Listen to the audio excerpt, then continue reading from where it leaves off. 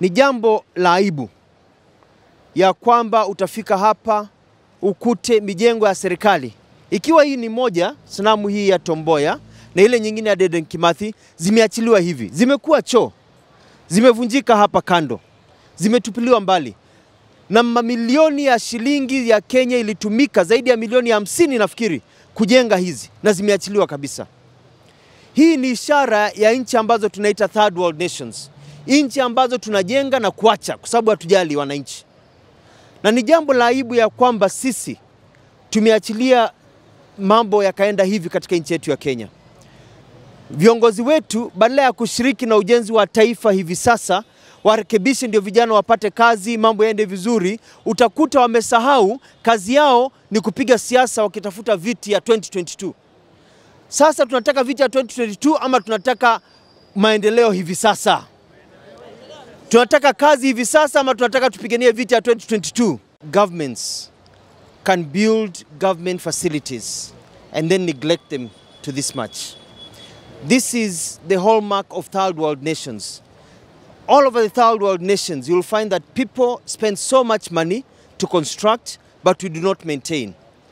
And this kind of neglect you see of statues such as the of Tomboya, you see of our government offices, you see of our public parks, toilets, is indicative of a culture, of a state of mind of people who are really not concerned with helping the public. This makes me feel a lot of pain because when I was in the government spokesman with Ambassador Francis Mudhora as head of public service, we are the ones who push for the policy of construction of this statue of Tomboya and the one of Dedan Kimathi. But look at the way it has been neglected. Sisi sema ya kwamba tutapata maendeleo ikiwa Kenya iko namna hii. Haiwezekani bwana. Na nyinyi mnaopiga kura, nyinyi mtapigia kura watu wanawapatia shilingi 2, wanaonyesha mambo hapa ya kuwafurahisha na baadaye wanawaachilia. Lazima tujipange akili bana, maisha ni haya. Na mpango huu ni kama vile mtoto. Mtoto ni mgonjwa, yuko ndani ya nyumba, anachoo, hajasafishwa, hajaoshwa, hajakula chakula, na wazazi wake badala ya kumshughulikia weko kule nje wanajaribu kutafuta nyumba ingine. Wanapigana na majirani, wanazurura Kenya wakipigana na wengine wakitafuta nyumba ingine kubwa, na mtoto anakufa ndani ya nyumba. Iko namna hii. Kwa hivyo ni jambo ambalo sisi lazima tupiganie na tuseme hatutaki. And the very sad thing is this: our leaders, instead of taking care of current business, because our people are suffering, our leaders are busy concentrating on acquisition of political power, on looking at 2022.